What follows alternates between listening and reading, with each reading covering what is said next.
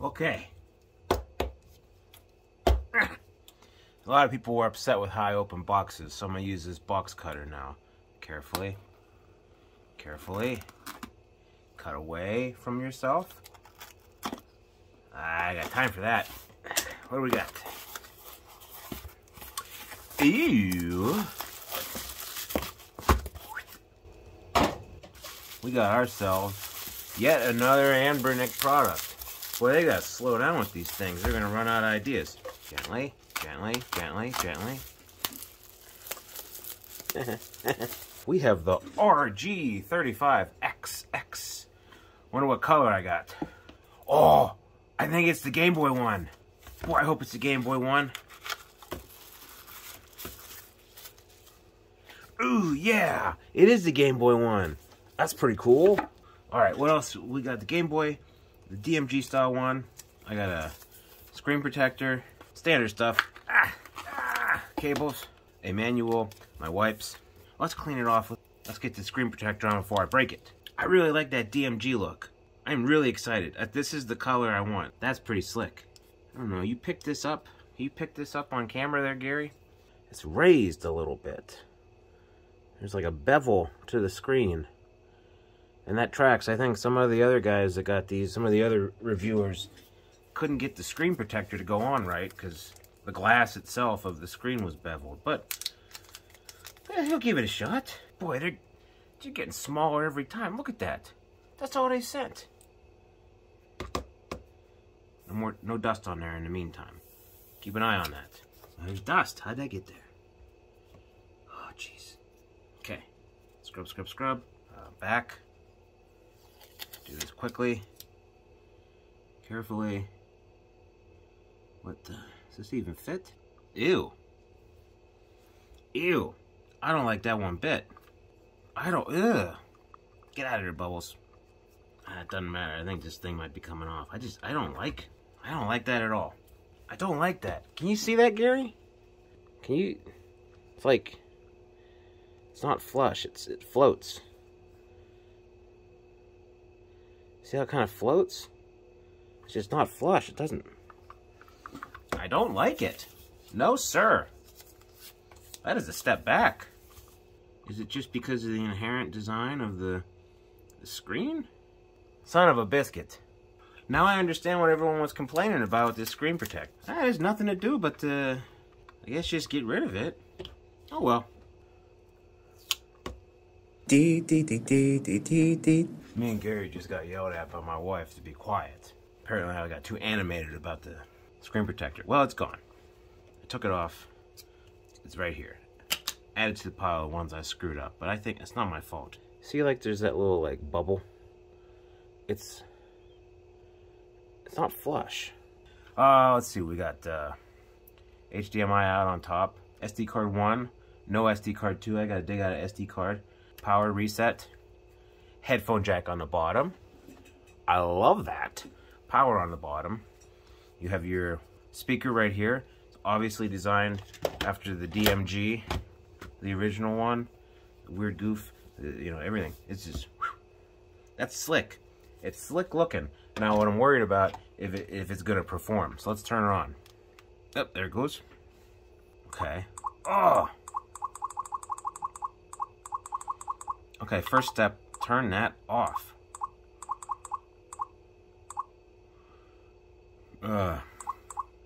Button sound. Close. Theme. Yeah,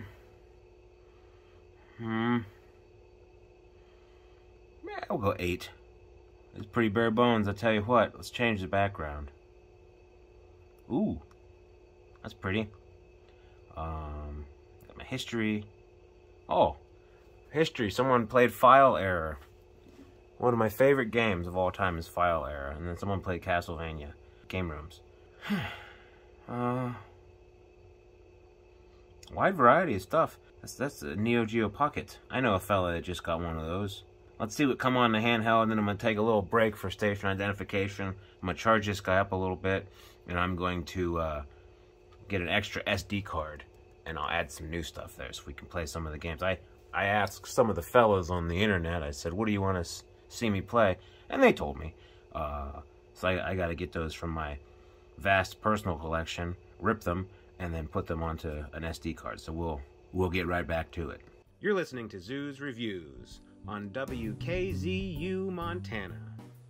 And we're back. It's a very nice screen. Is it the... Well, you know what? Let's get some comparisons out here. Here we go next to the 353V. Is it the same screen? Boy, that's real close. That's real close.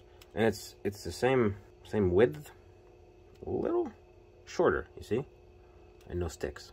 Next to the Miyu Mini. It's much bigger than the Mini. Now the Mini, I gotta bear down on it. I don't like playing it for too long. People say they can play role-playing games with one hand. That's cool. I mean, that does have a purpose. Especially if you have a young kid in the house and you're holding a baby with one arm and you're playing Final Fantasy. Next to its granddaddy over here, the Brick. You can definitely see where they got the idea.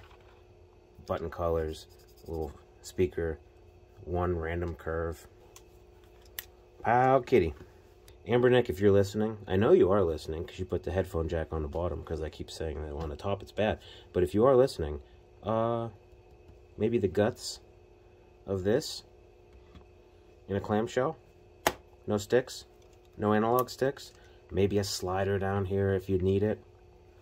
I'm just saying. So let's get into the gameplay. So I added some games. Let's see how that works. Well, here's my Wipeout. So I added Wipeout. People asked for Wipeout. See, I have no problem loading ROMs. That might just be an isolated kind of issue with Russ. I don't know. Well, let's try Wipeout.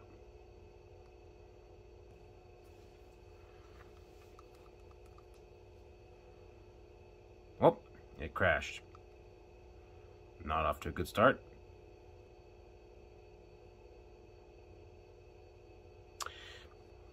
Huh. Well, let's try some other PlayStation games. Metal Gear Solid. Someone wanted to see Metal Gear Solid. Oh, hey! Hey! This is Snake. Colonel, can you hear me? Loud and clear. What's the situation, Snake? Uh-oh. Ah, crap. What do I do?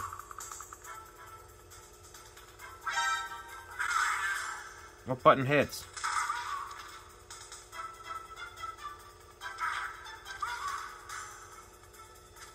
What button fights? There it is.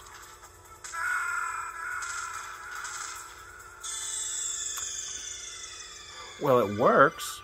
Snake! I don't know. The ergonomics. The 353V is, spoiler alert, it's kind of my sneaky overall #1 handheld of the year. I just like the form factor of it. You know, I can... It fits my hands really well. And this is essentially the same without the analog sticks. So this really just... Skip past the cinematic. This really just... It feels good. And the plastic... It has a texture to it, a little bit of a grit. It's not going to slide out of your hands. The buttons are all extremely responsive. Classic Anbernic D-pad. These buttons, they just feel nice. Select Start. That's your menu. Your normal stuff on the side. You have your dual rear shoulder buttons. Some people are concerned. Oh, they rattle. Yeah. If you're, you know, having a violent attack of some sort while you're playing it, that might be a problem. But, you know, normally you're going to be holding it like this. It doesn't seem like a big deal. Unskippable cutscenes. So one of the things this really needs is custom firmware. Let's go elephant in the room. You know what I mean? We're just going to talk about it now while Final Fantasy loads. I know, Gary. I have plenty of time. It's an RPG.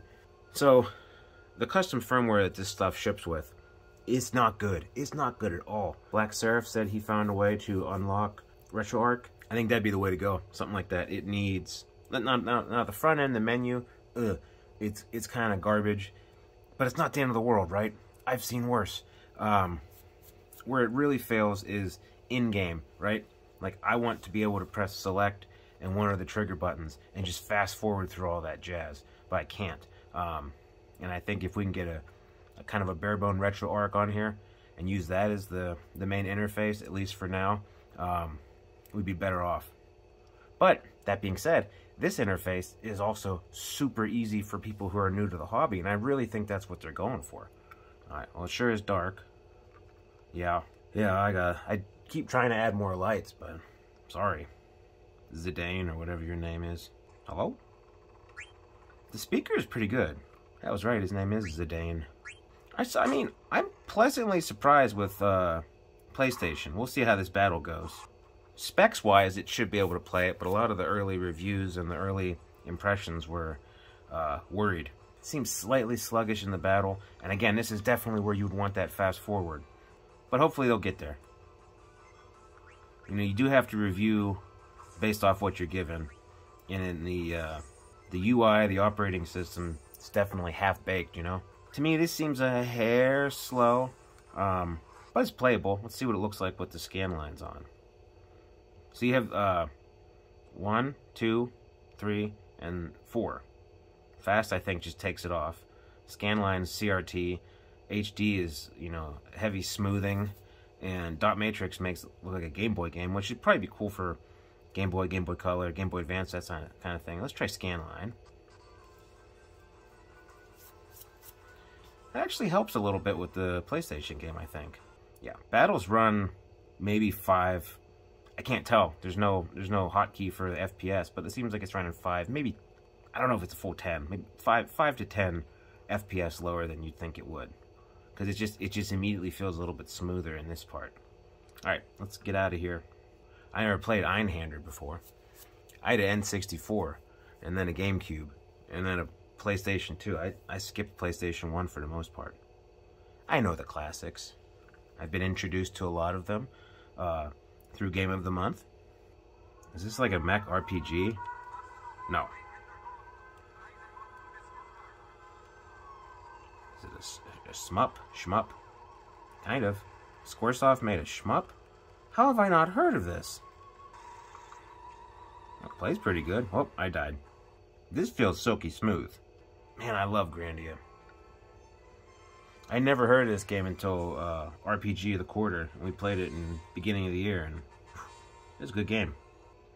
Yeah, right now I want to be able to hold down a hotkey and fast forward, right? But I can't. You said they wanted me to test Fire Emblem, right? This is actually a pretty good test. Someone on the Discord mentioned that this would be a really good test of text scaling, because obviously you have no control over aspect ratio or any of that, because the UI doesn't allow it. This is a game that has a lot of text. I know that when I played it on this V90, it was a very aggravating experience because it was scaled just wrong and the text was hard to read. Uh-oh, the bandit spotted me. Well, it's probably because you wear those dresses. The slit in your dress goes all the way up to your waistline. Good lord, have some modesty, Lynn from the plains. Whoop, you missed. You know what? I know in my head that that's not stretched pixel perfect, right? It's not the way exactly it should be, but it's good. That's a pretty good test for Game Boy Advance. I'm impressed. I didn't think that the text in these games would be good, just because of the scaling. All right, shut up. Let's go to a different game. What did they really want me to play, Gary? Doom? You know what? I'm an idiot. Because it has a... Wait, select core. Is that only for GBA? Yes, GBA has 2 cores. Game Boy Advance on here has 2 cores. I don't know why, but it has that's pretty cool. Alright, let's look for Doom. Stupid barrel. Ugh, already kind of sick to my stomach, but... Seems like it's playing okay. Ah! Something has gone terribly wrong with this game. Alright, hard pass. I apologize to anyone in the audience that just had a seizure. Good lord. Let's try Super Mario RPG. Alright, let's see what combat does.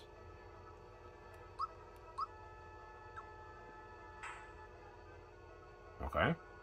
Can't tell without an FPS counter. It feels slightly sluggish.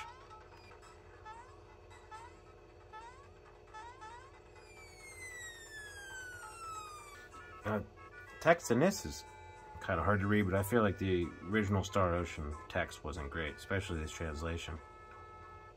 Jordan, I hope you get Turn to Stone for your rude mouth.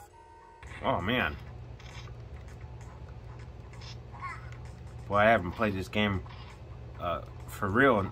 Last time I was at Hills, which is a department store, and they had one of those displays set up. And me and the other, I died. Me and the other latchkey kids, your mom would take you to the store. Shut up, Zangief. Your mom would take you to the store, and you'd, I don't want to watch you buy blouses and school shirts. I'll go hang out in the video game section. They got a Street Fighter 2 SNES set up, and you'd play this, and there'd be like 6 or 7 kids there. There'd be 6 or 7 kids there, and you'd have to play round robin tournaments so you keep playing. Oh, this is probably when we're gonna see that weird scaling issue that's been in a couple of the other videos. Oh yeah, that's super weird. That's super weird. I don't know if you can see it. It kind of goes away if I tilt the handheld away from me. Can we get that? Shut up. Alright, it's kind of weird. Does it pick it up when you tilt it away? See? It's like they're all there again. That's weird. Let's see what effect the dot matrix. See what that does. Nope. See, HD. Nope. Scanline. Nope. Oh well. Well, it plays okay. I'm really bad at it. Oh, I wasn't supposed to go down there? You dummy. Yeah. Well, Gary, what did we learn? The RG35XX, or as I like to call it, 35X, is a relatively cheap, $50 to $60 range handheld that can play all the way up to PlayStation 1, plays a lot of PlayStation 1. It has a very nice form factor. It has a beautiful screen. Has very nice buttons. It has a headphone jack on the bottom, which is nice. HDMI out, which seems unnecessary for a handheld of this power, but whatever. And it's got 2 SD cards. It doesn't have analog sticks. It has a very, especially this DMG coloring, it's very reminiscent of the old school Game Boy. It is bigger than the Miu Mini. A lot of people try to say that it's a direct competitor, and in some ways, maybe it is. Maybe Anbernic's trying to cash in on the market. These are really hard to find, unless you're in France. But I think it's just kind of a lower powered version of this boy, the 353V, which I love. It has the potential to be the perfect, buy it, set it up a little bit, give it to your cousin Joshy, who's kind of into retro handhelds. He's not really in it. He has emulators on his computer, but he hasn't really taken the plunge. This would be the gift to get for him. You'd put all your favorite legally obtained ROMs on the second SD card. It doesn't come with a second SD card, but you can put one in there. There's not a scraper on the machine itself. You can put pictures in, and they show up as long as it has the same name as the ROM. But anyway, this is the kind of handheld you could do some very minimal setup, give it to a relative newcomer to the scene, and they'd have tons of fun. They wouldn't realize that they're missing out on so much more. There's no Wi-Fi, so you can't do your retro achievements. There was some confusion. I believe that at some point they said it had 2.4 wireless controller, but I think we've narrowed down that means a dongle. You plug a dongle in, which that's not ideal. There's no ways around it. The UI is not good. I can't sugarcoat it. You're missing a lot of quality of life features that have come to be standard in the majority of these handhelds. There's no fast forward. There's no RetroArch to speak of. You load up an individual emulator through the minimalistic front end, which is not very customizable at all, and away you go. I did find that Game Boy Advance, for whatever reason, has 2 emulators on here, and surprisingly enough, Game Boy Advance, even though the screen isn't really well suited for it, the games scale well, and I enjoyed that. Played a lot of SNES today, played a lot of PlayStation. I didn't get into Game Boy or Game Boy Color. I'll probably do that later, although Stubbs did almost a full hour with this. Damien did some stuff. I know Aish is working on it, so it will have been covered. I really just wanted to reach out today and see what people wanted me to play, and I think I played a fair amount of that. And outside of Wipeout, for whatever reason, oh, and Top Gear 3000, it played everything pretty well. As it is, I'll give it a 3 out of 5, but I think there's potential. Today, Black Seraph said he was able to get RetroArch on there. Not a 100% solution, but it's a good start. As is, a little bit of setup. You can give it to someone as a present, and they will have a hell of a time as long as they don't know what they're missing out on. Now, if you were going to buy it as a regular viewer of our channel, I would recommend getting this guy, the 353V. And otherwise, the build quality on this thing, it's out of sight. We're definitely going to come back and review this as more custom firmware comes out. I think we're really just scratching the surface with this guy. But again, it is unfortunate that it shipped kind of half-baked. But stay tuned. We will definitely watch this handheld's career with great interest. You get it, Gary? It's a Star Wars meme. You know, the prequels? You like the sequels? Ugh. Anyway, remember to mash that like button, ring that bell, subscribe for more of Zoo's reviews and the whole Retro Handheld team. Remember, be kind to your handhelds and love each other. Be good to yourselves. Touch handhelds, shake hands, get 8 hours of milk, drink your school, and get plenty of sleep. All right, well, I'll see you later, friends. It's just your old buddy Zoo and Gary for Zoo Reviews, the 35XX.